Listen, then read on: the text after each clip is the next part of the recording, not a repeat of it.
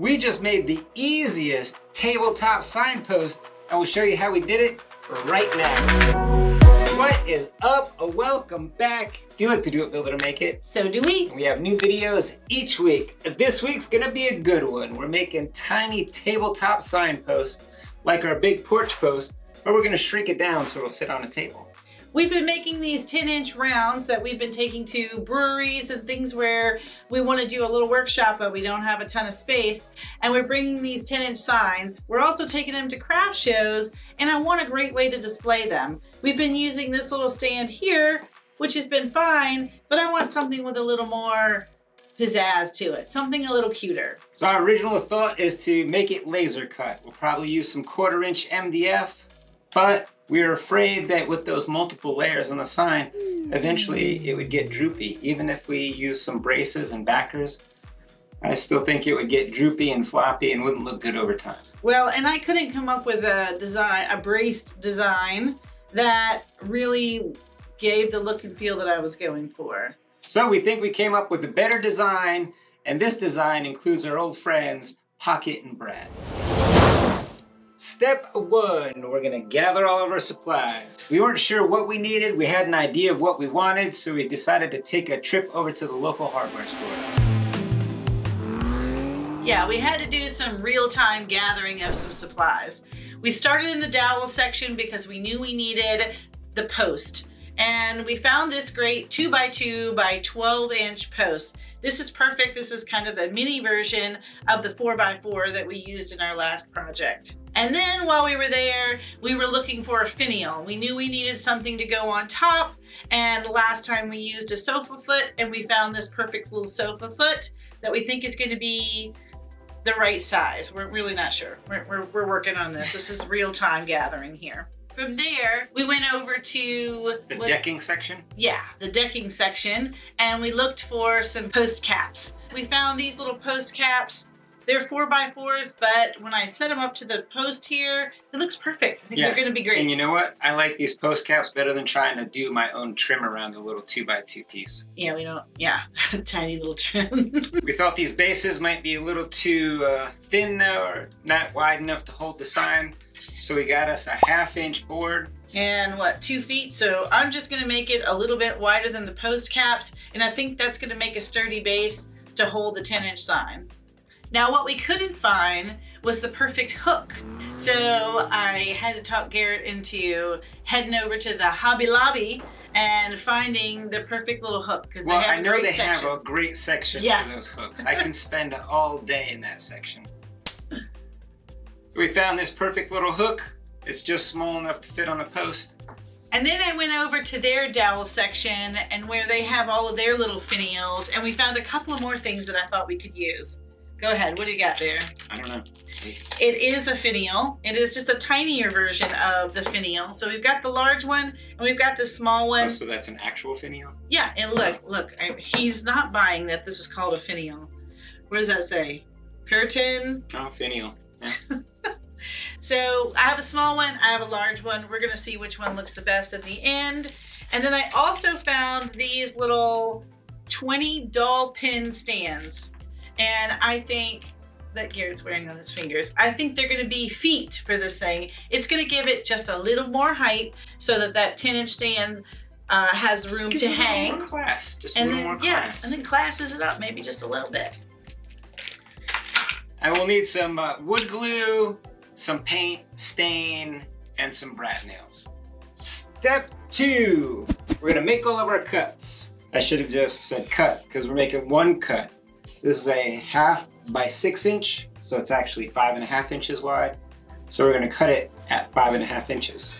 Make it square. Yeah, I thought we were gonna have to cut a dowel down, but because we found this at exactly 12 inches, and these are already cut, I think there's only one cut in this project. Just one cut. And I bet you could find something that's a 5x5. Oh yeah. This is what we I'm sure found. if you look a little harder, you can find it. And we're gonna make all of our cuts with my buddy Pocket Saw.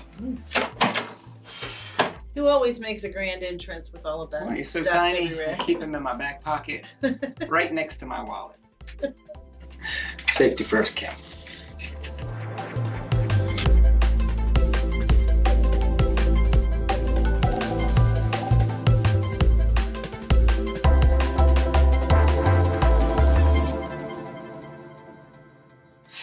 3. Now we paint and stain. We're actually gonna stain, then paint, and then distress. Right, we're gonna do this kind of like we did our other one because I like the look of that one. So we're gonna stain everything first and let it dry a little bit, and then we're gonna paint everything with a coat of white. White, I think white. Yeah, and then once the white paint is dry, we're gonna sand it. So we're gonna hit the corners and stuff to make it look worn. A little distressed. Like this thing's seen some things, been around town. This is not new. It's not new. I found this out back. I thought I did that. I mean, I shook it. We're not all professional paint shakers, Kim. Right? You're like the machine over there.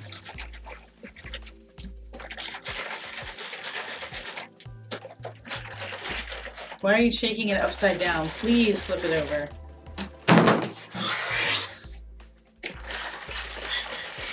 Well, I was trying to get all the stuff off the bottom.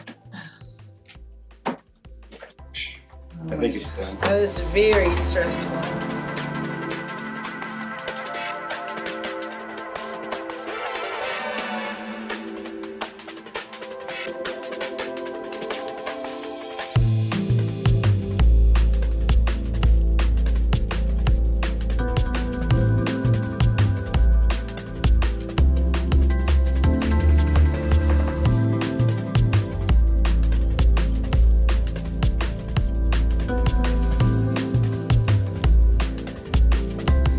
Stain's all dry. Now we're just gonna give it a coat of white paint. We're gonna use Foxy Hue's Ash Avenger and give everything a thin coat of white paint.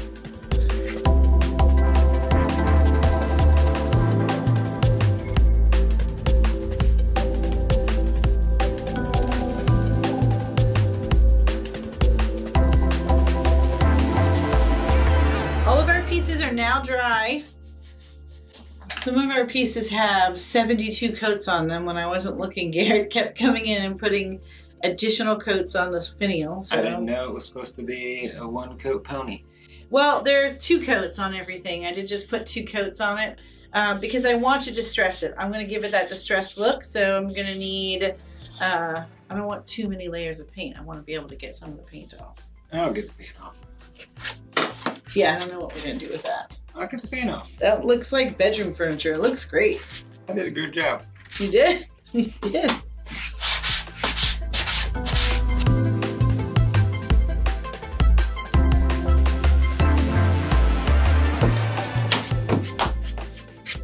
The great thing about these, what is it? Post caps? Yeah. Is that they already have a hole drilled in it. So this bun foot should be able to pretty much screw right in there.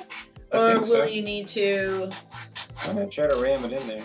Just gonna ram jam it right in there. Rammer jammer right in there. Rammer jammer.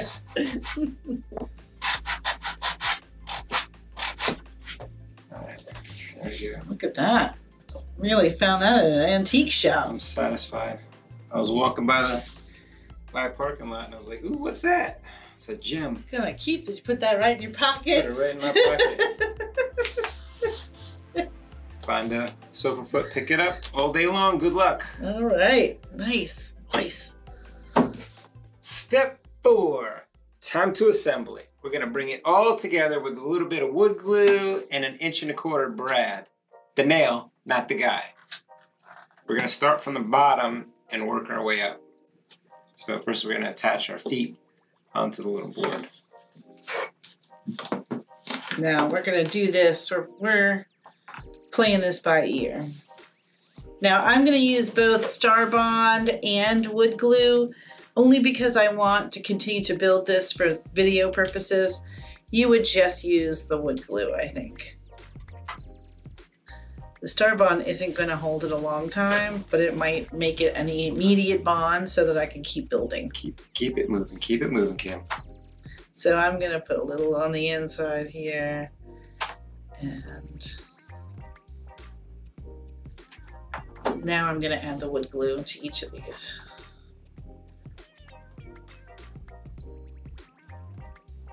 You want them right up to the edge when you start placing them? Yeah, pretty much right up to the edge.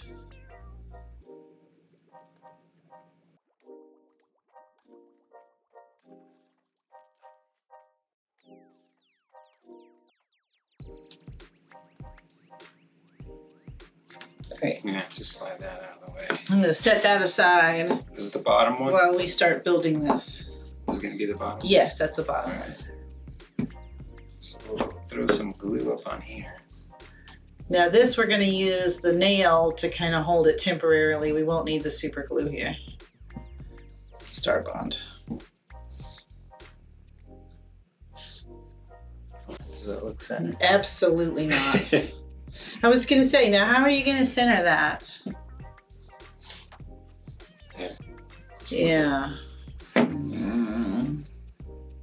Flip it this way. Look good? Looks good. That looks good. All right, you think I can flip it? I think maybe. Let's slide it to the edge. Uh-huh. Uh-huh. Don't do it. Did it slide? No. I think it's perfect. Yeah. Ours ends up crooked. It's all Kim's fault. Do it a different way. Don't do it our way.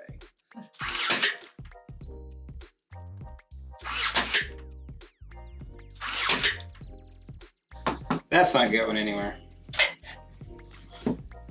Trying to do the other side. Now is this going this way or this way? We talked about it, you and I think we decided to do it the other way. That way? Not that way. Do you think it should go that way? This way? Yeah. Or this way? This way? Or this way? This way, maybe. Is that what we just said? I'm confused now. I did it too many times.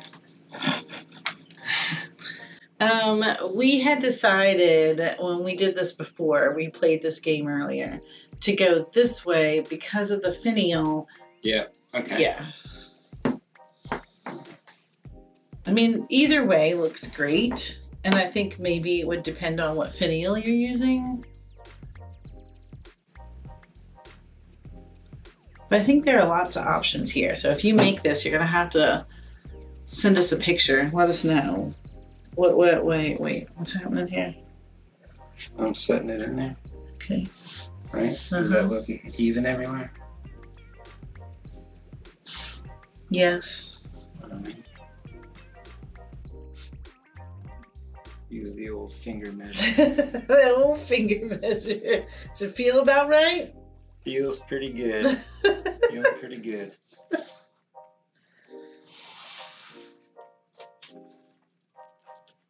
Okay.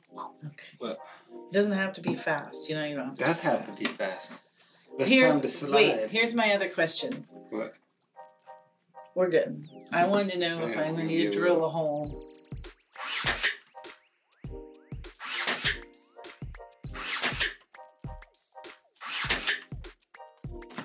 Alright. Okay. Alright. I'll glue this piece on, or should I nail the feet on first? Let me nail the feet on first. I don't know. Are you going to have to Right, I think they're dry. really crank that thing down? Crank it down on what? I think This is the either bottom, way. right? Yes, that's the bottom.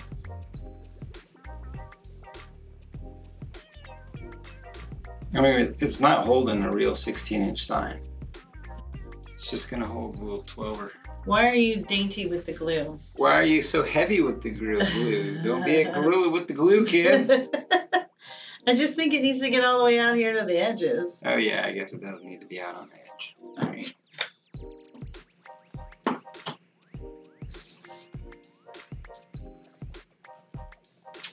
Oh my goodness, this is so cute already.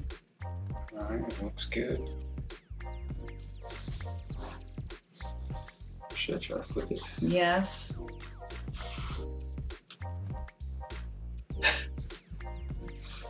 You gotta take it weightless to give it a good flipping.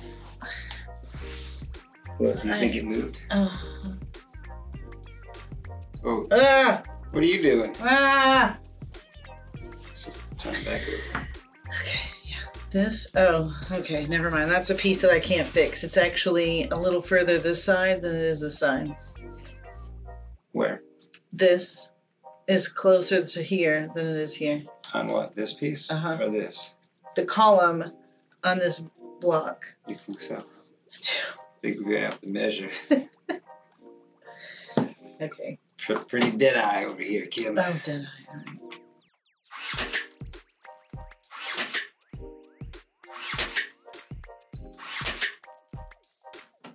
All right. Right, I'll see if this thing will fit in there. All right. Do you want to put a little wood glue in there? Not yet. Let me see if it'll screw in. We're just winging this part. Oh, wait, I think I got it. Grip it. Oh, look there. That's great. All right. You want to put a little glue on there now? On the base of the finial. Yeah. That way nobody can steal my finial. Don't be trying to take my finial. Okay.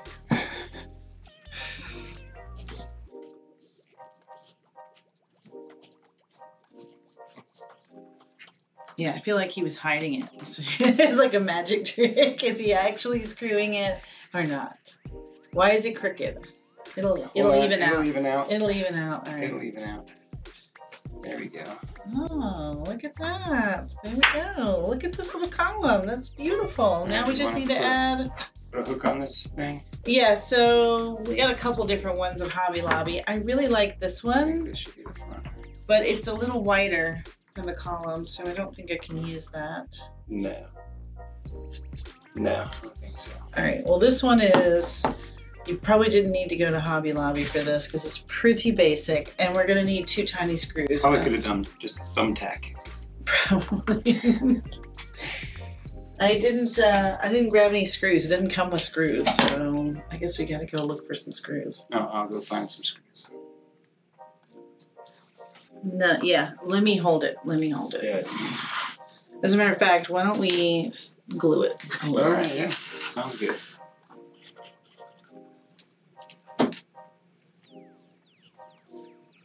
I say right about there.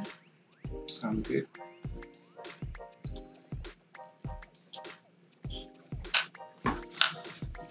Where's your sign? Right over there.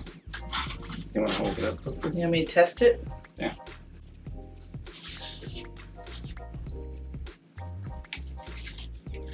I wasn't sure how long my hanger should be. Hold on. That works. Perfect. Okay. Maybe up just a wee bit if it'll go. And done. And that's it. Okay. Okay.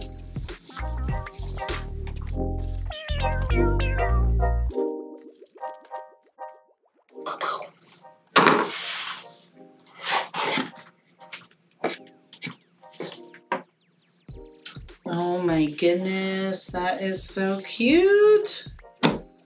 That's perfect. Yeah, that does look perfect. Hold on. Give us a second. Admire our own work. That looks good. I like the little feet. Feet really set it up. The whole thing sets it off. I like it. What do you think? Came out pretty nice, right? Yes. Pretty easy also. Yeah, I think so. While we were putting this together, I was talking to Garrett. I think this would be a great workshop. Yeah, I definitely think this would be a great workshop. It was easy. It was quick. It's one cut. I think this is perfect for a workshop. And there's so many different come ways in and you do the 10-inch signs to hang there. Oh, yeah, so many different ways you could do it. We can give them different finial tops and stuff. And I think if you price it right, I think you could do like a monogram, 10-inch monogram to start with. You could probably do the monogram and the post in the 90-minute period. Mm-hmm. I think that's doable. Mm-hmm. All right, well, we are about out of time. So if you're not going to join us for the patron after show, we will see you next week where we'll do it, build it, and make it again. Hold my beer, Kim. Ooh, I think I can flip it over. Yes, go for it. I'll let you flip this one. I really thought you'd catch it with your finger. Oh, you think I can? Yeah, I can. Ready? Mm-hmm. Ooh, ooh, oh. I'll take it.